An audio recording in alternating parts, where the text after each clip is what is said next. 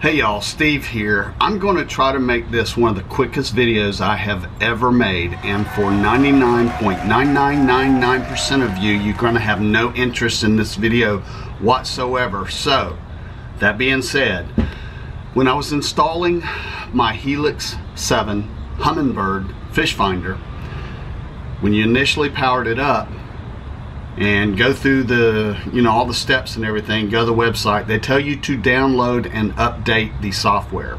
So I did. You actually put the software on a micro SD card, put it in the side of the fish finder, and then just follow the screen steps.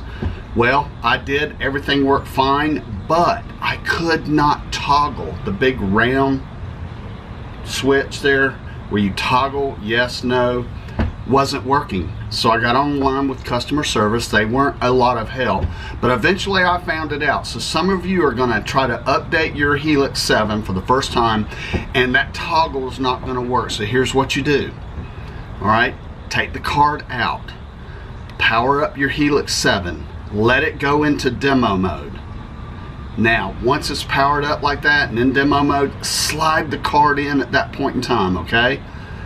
You're going to get a new screen that says, do you want to update the software? At that point in time, the toggle worked for me. For a while, I thought I was going to have to send the unit back. I said, man, what is going on? But I did figure that out. That's how I solved it. Let it go to demo mode, push the card in, and then that toggle worked for me perfectly, and I was able to update the Helix 7. Okay, I told you it was going to be short. This may only help one person, but I searched for it on YouTube, could not find the answer to my problem. So if this helps one person, I've done my job. All right, I'm Steve. I'll see you in the next video.